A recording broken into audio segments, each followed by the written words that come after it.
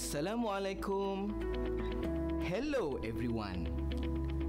I am Muhammad Bukhari from SK Pendidikan Khas Selangor. My name in sign language is BQ. Today, I will be teaching you Unit 6, The Old House, with all the Year 2 pupils. Before we start, for those who are wearing hearing aid, please check on your aid. Is the battery good? Next, for Year 2 pupils, get your Supermind Students Book 1 ready with you.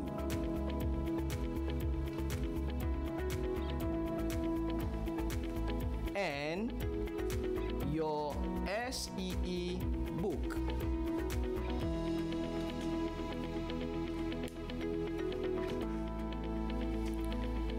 Now, I would like to do some finger exercise with you.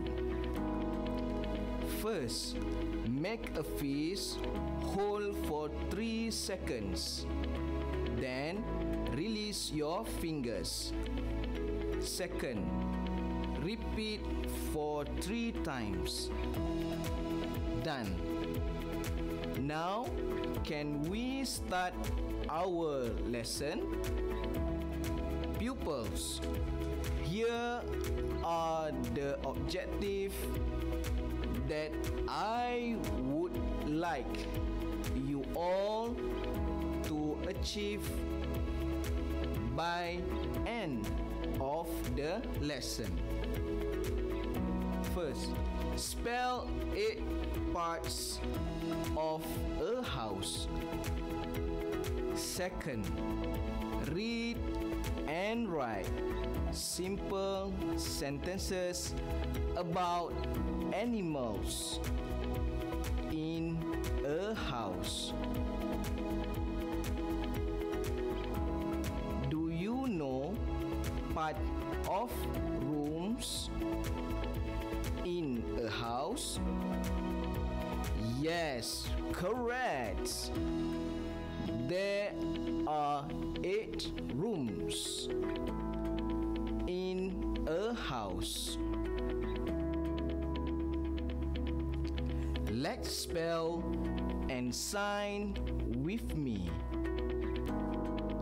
Give me full attention during this activity.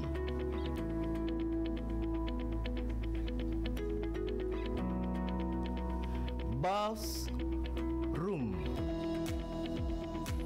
B A T H R O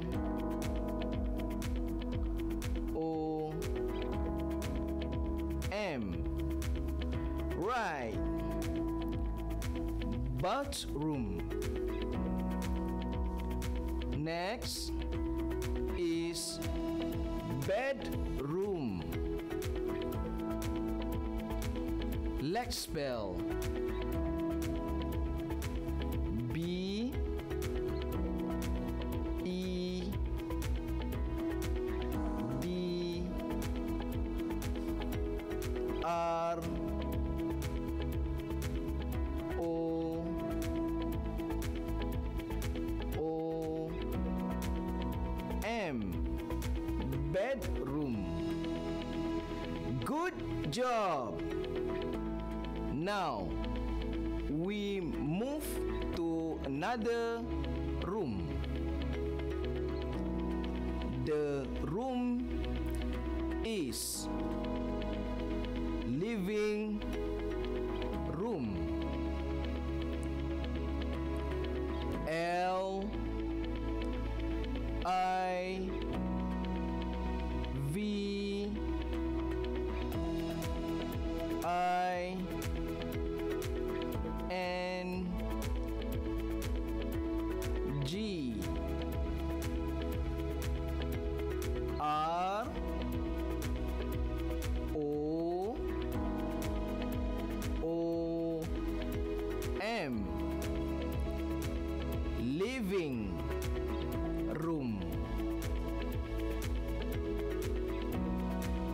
Next is hall.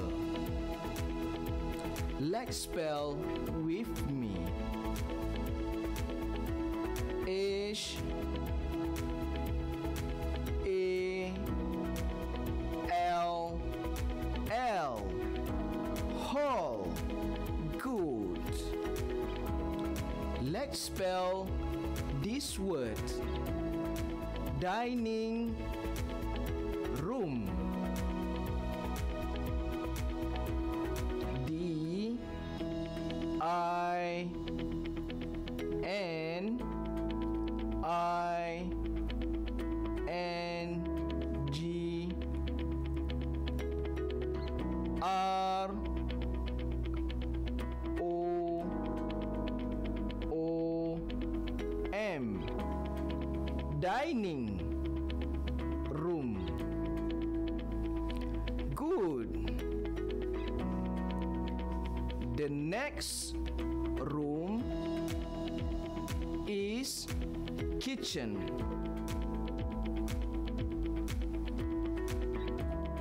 How to spell? K I T C H E N. Kitchen. Next is stairs.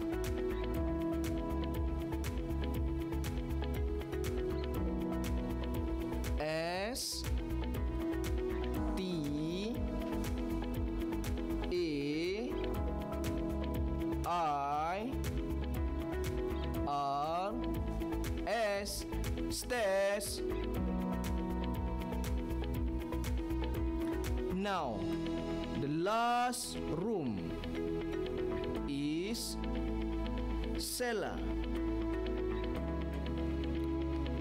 C E L L A R. Cellar. You can see in the outside country. Wow, good. You are so clever. Pupils, remember rooms in a house. Now, it's time to do some exercise. Are you ready? Good. We can do it together. Fill in the blank with suitable letter.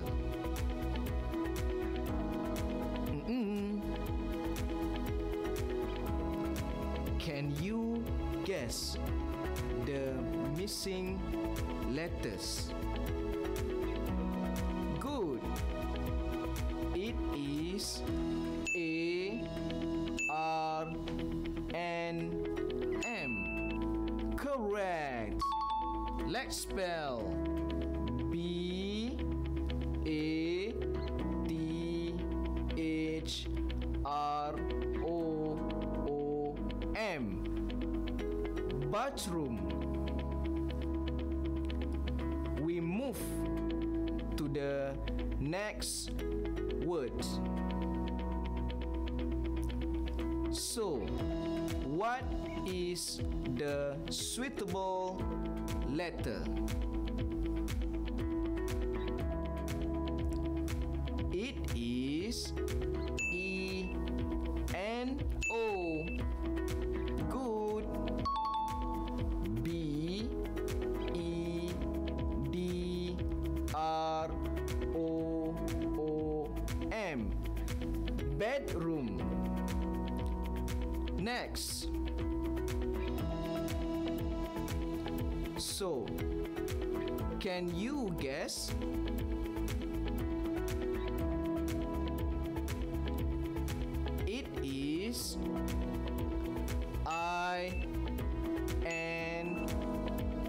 N M. Correct. L I V I N G R O O M. Living room. Next. So, what is the suitable letter? It is A N L. Good. H A L L. Hall. Next question. Look carefully. So, what is the answer? It is N G N O. Correct. D I N I N G R O O M. Dining room. Next question. Can you guess? What is the answer?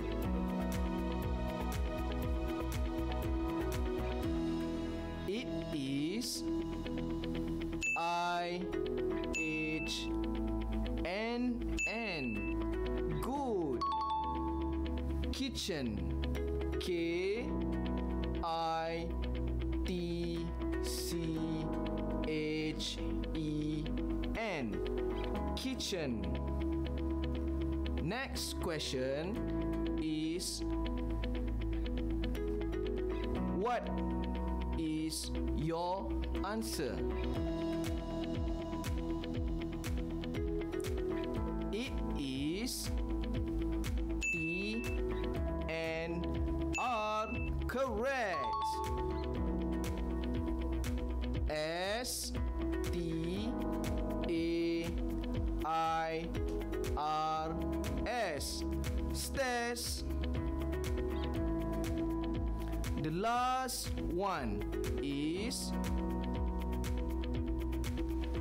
so what is the suitable letter?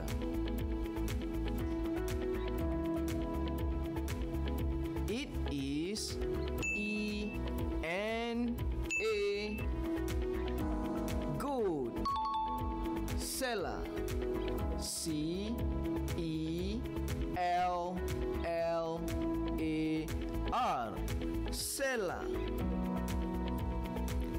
Do you have pets or animals at your home? Good. Let's discuss. You must guess animals that you can see. After that, we will make a sentence. Dear peoples, let's see this first picture. Two cats. Do you have cats at your home?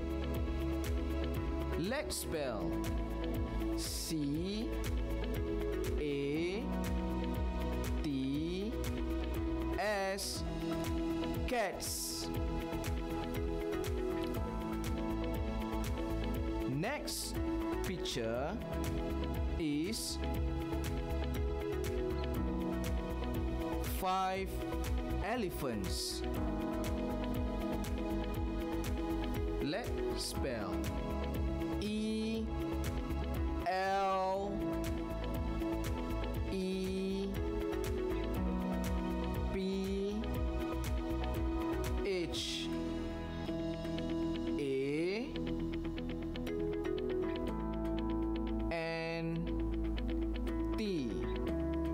elephant.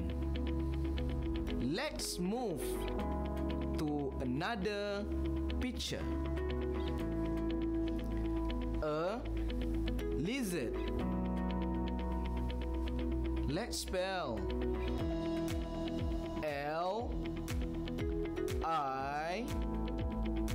Lizard.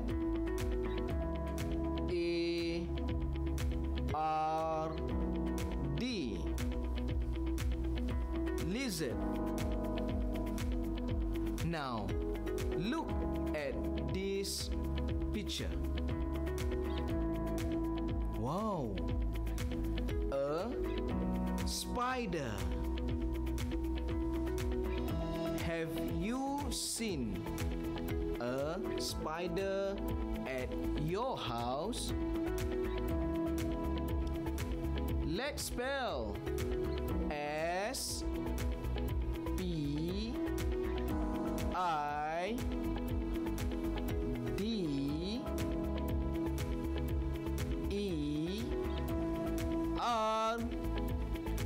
Spider. Next picture. A snake.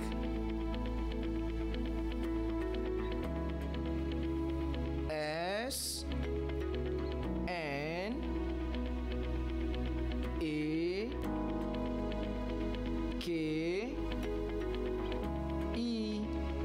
Snake. Good. Now we move to another activity. We need to combine what we learned before to make sentences. Now it's your turn to do.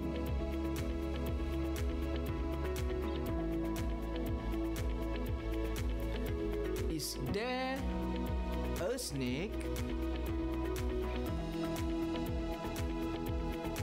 Good.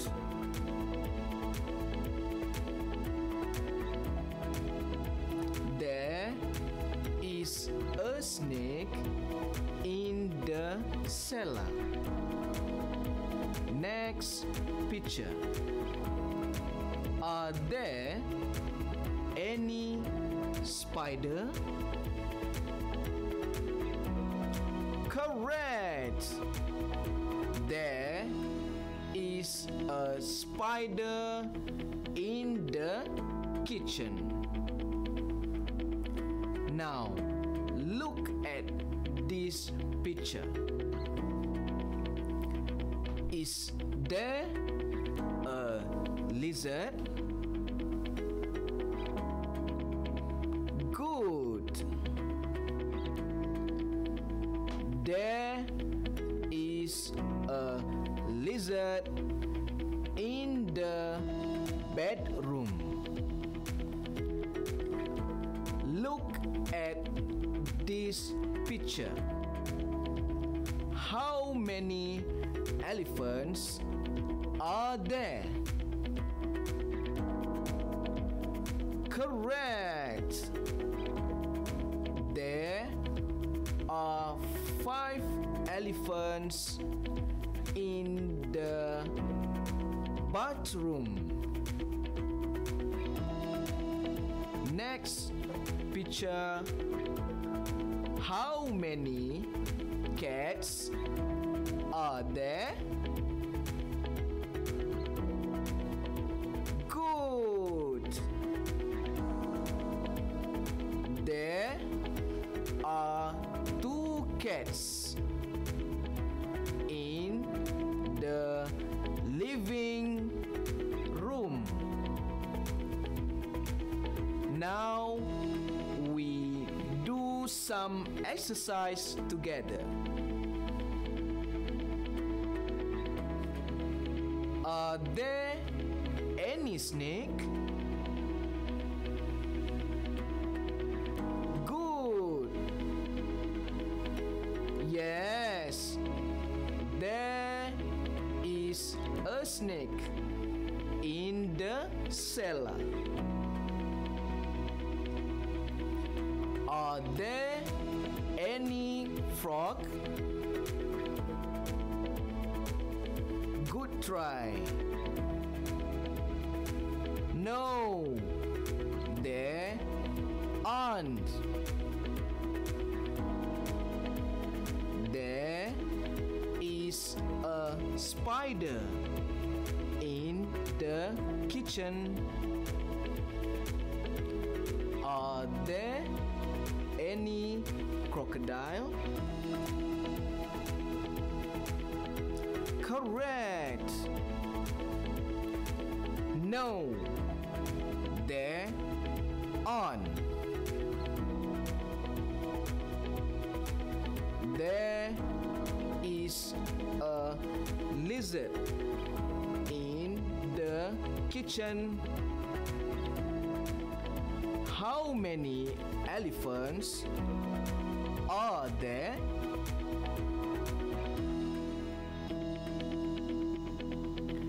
Good. There are 5 elephants in the bathroom.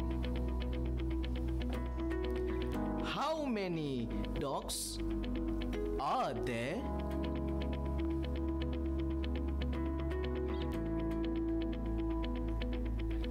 Good try. No, there aren't.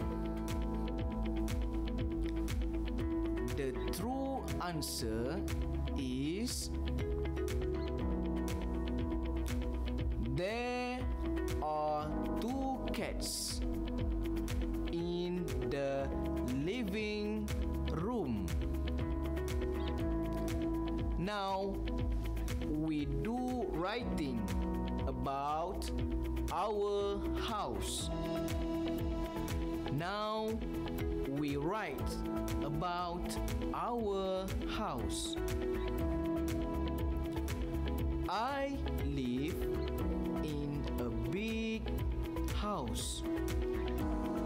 There are 3 bedrooms, a kitchen, a dining room, a living room, and hall. There isn't a cellar. I like my house. Here is your beautiful house. Now, list all the words that we learn. Bathroom, bedroom, living room, hall, dining room, kitchen, stairs, cellar. I hope you can discuss with your parents and your siblings. See you in the next lesson. Stay home, pupils. Bye.